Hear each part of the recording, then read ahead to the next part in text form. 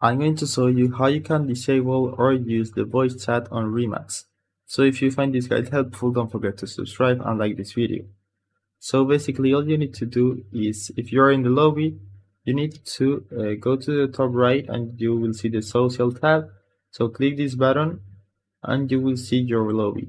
So in my case, this is me. If I click here, you can open your mic or close it, and you can deafen so you don't hear others in your lobby.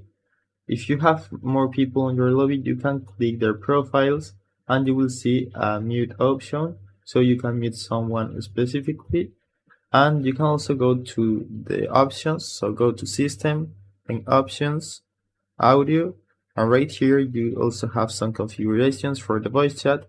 You can completely disable it, you can just mute, or you can set it as all active. So those are the configurations you can do if you are in the lobby.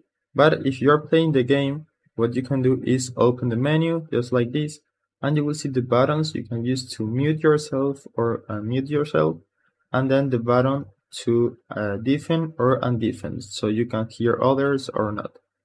So that's basically the process you need to follow if you want to use the voice chat or if you want to disable it on Rematch.